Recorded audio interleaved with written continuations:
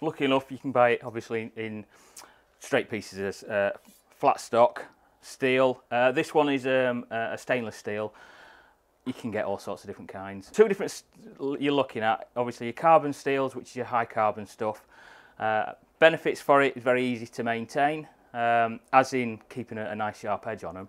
A downside for them is if you don't look after it, they will go rusty, and especially when you're using them for, if you're using them for deer or any animals or anything like that, you get blood on them, the blood will eat into the steel quite easy, so it tarnishes them, so you have to be sort of like uber careful with them, sort of thing.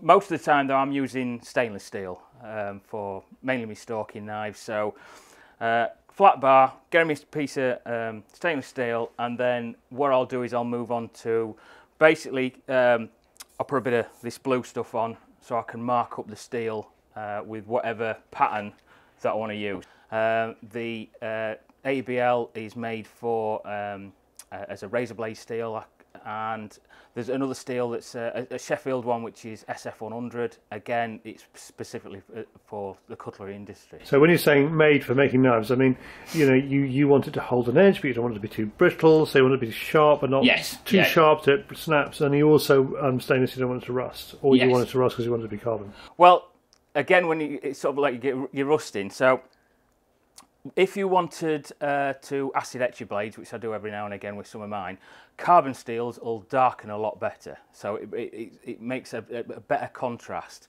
When you're using like a stone wash, it scratches the surface on it, so you get that contrast between the very dark acid etch, and then you've got the lighter steel coming through from the scratches. Other steels, when you start to mix them together and you get your Damascus patterns, Damascus Steel is a maker of steel, so they make particular patterns, and they'll use two different steels that will etch at different rates. So one steel will etch away a little bit quicker, so therefore make a deeper pattern, with the other steel staying on the surface. So it's got that contrast between the two steels.